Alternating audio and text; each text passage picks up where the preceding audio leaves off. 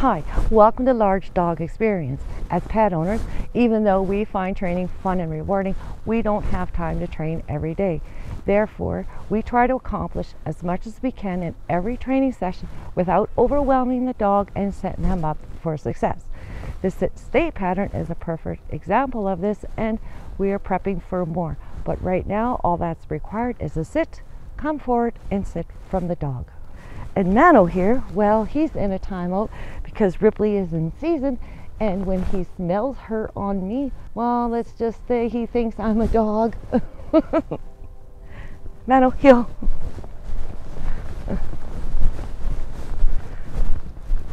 Yes, we nailed it. Oh, buddy.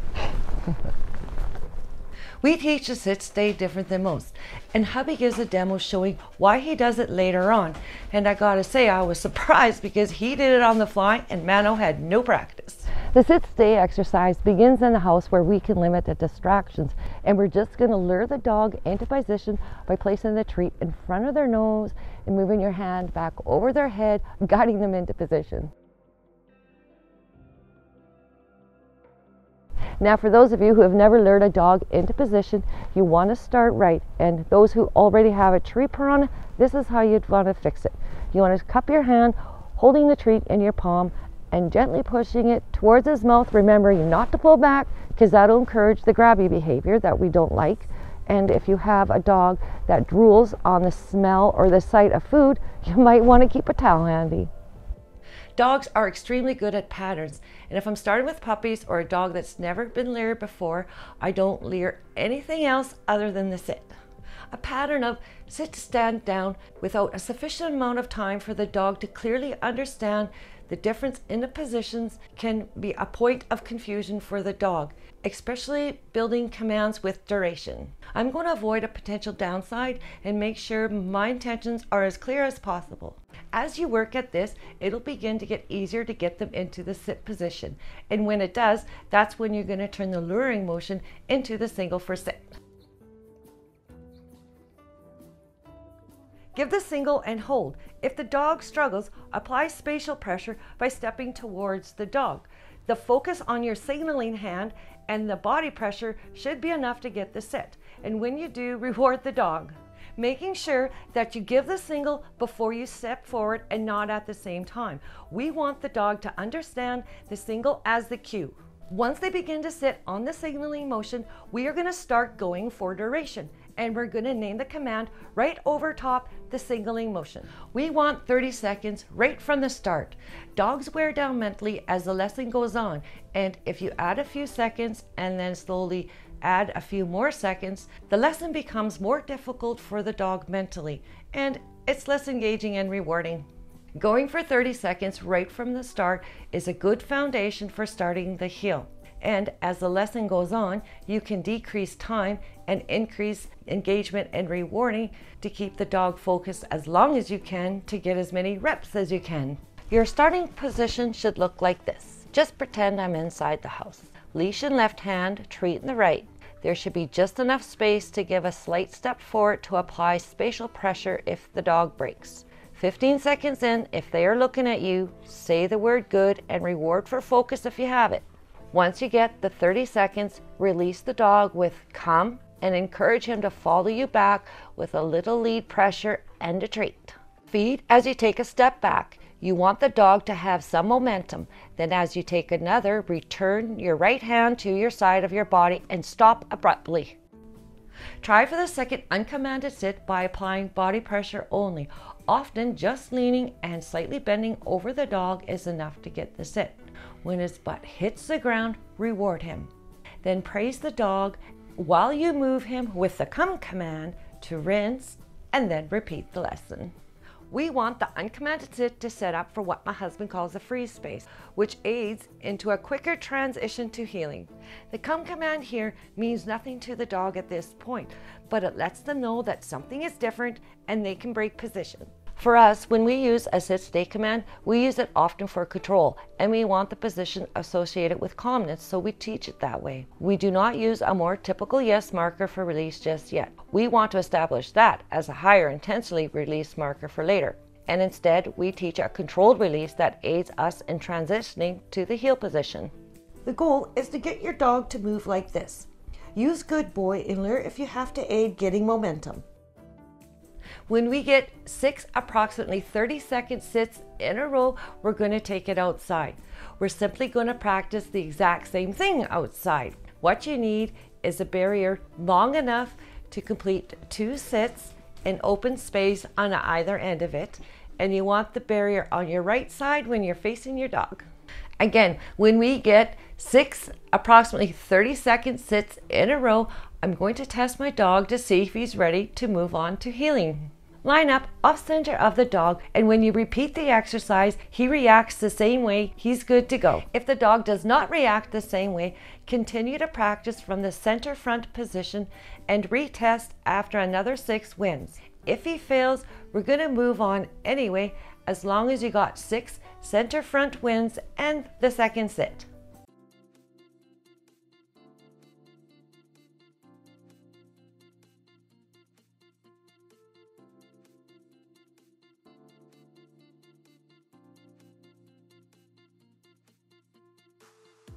Okay, this is the best way I could come up with on the fly to demonstrate the benefits of teaching the sit-stay as a pattern and not just a position. As you can see, these signals mean nothing to him. My dogs obviously know how to heel, so I'm going to use the free space to teach Mano 2 new positions and come and sit at my 9 and 3 o'clock position.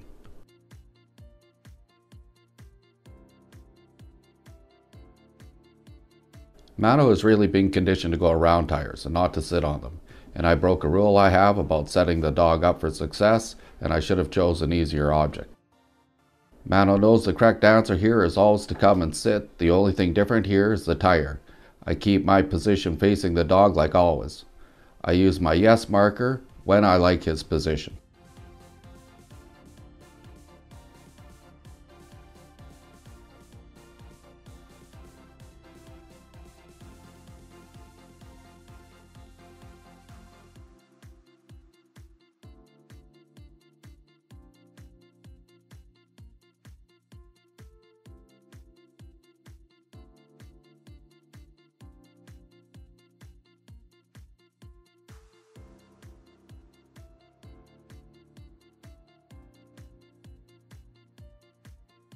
Whenever I'm teaching a new behavior, I keep the lesson as positive as possible to keep motivation, and Mano is allowed to be a bit of a goofball.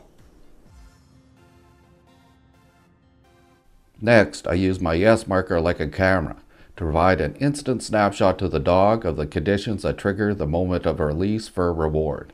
It's not about timing the marker to his position, it's about marking mine. He knows his part, so if I have his focus directed where I need it, I snap that picture.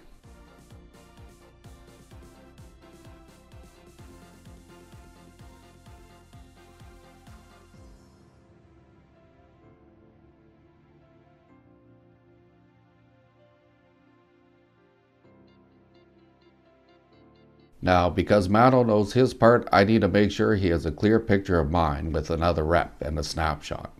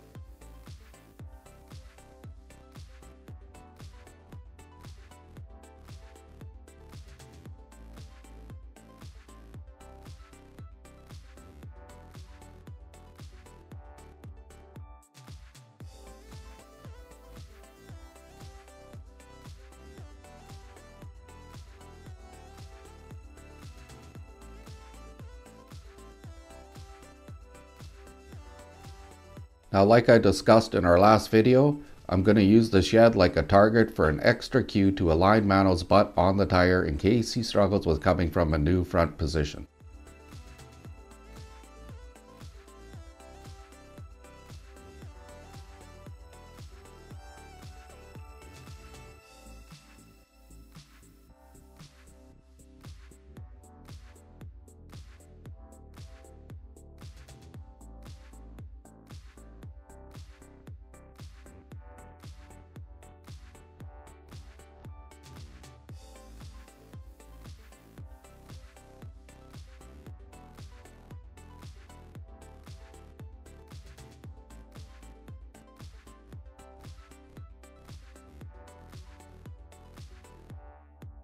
Not a perfect sit, but I'm taking the win.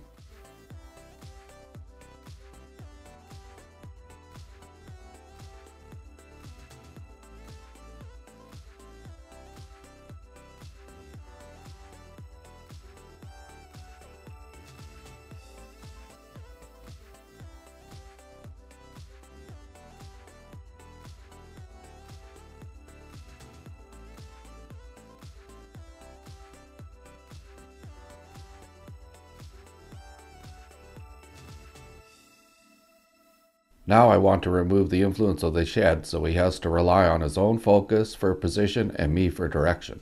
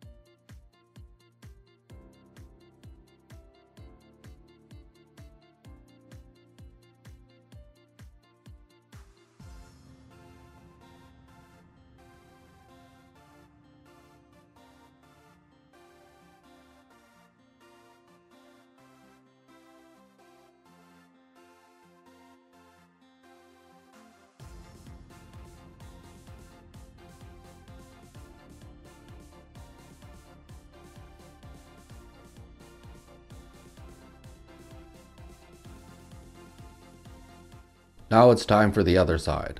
To the dog, the snapshot from the side looks the same with the tire. So all the practice on one side extends quickly to the other.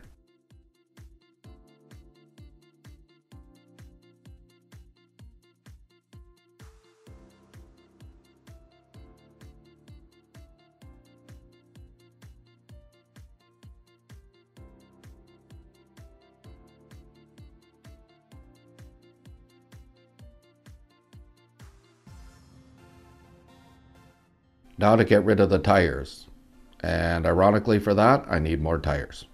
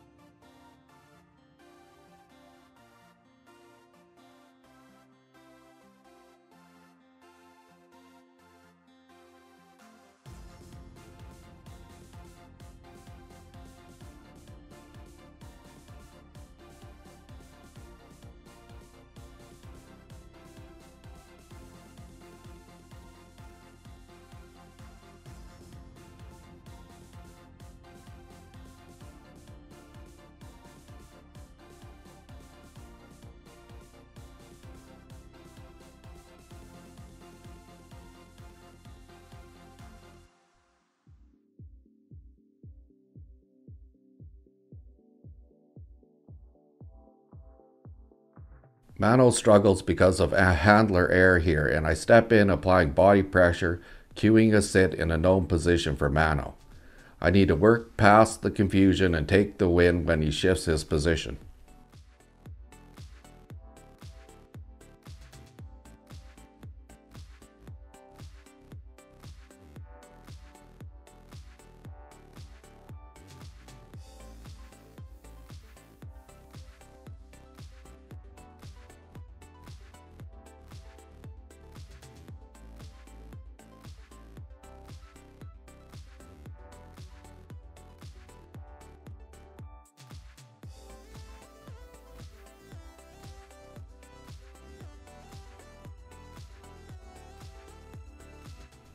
Next attempt and he's still confused, but adjusts his position better. I could drop the tire to help alignment if he continues to struggle, or move closer to the shed. I can also help out by practicing on the other side, where he doesn't yet know this position.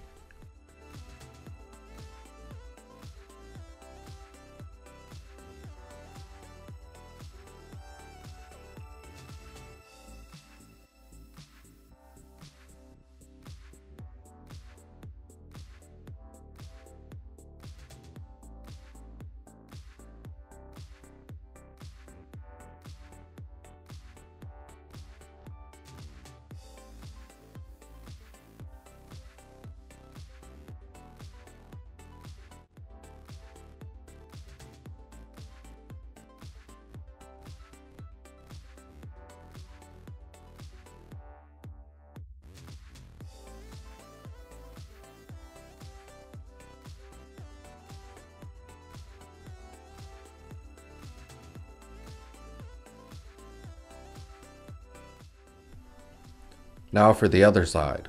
Slow but good, and I have established a good foundation to 2 new positions for polishing in just under 13 minutes. These guys grow extremely quick and are bigger than most breeds by the time they're 5 or 6 months old. We need our obedience quick because of their size, but it also must take into account that these guys can still be puppies. For us, this gives them the very best start.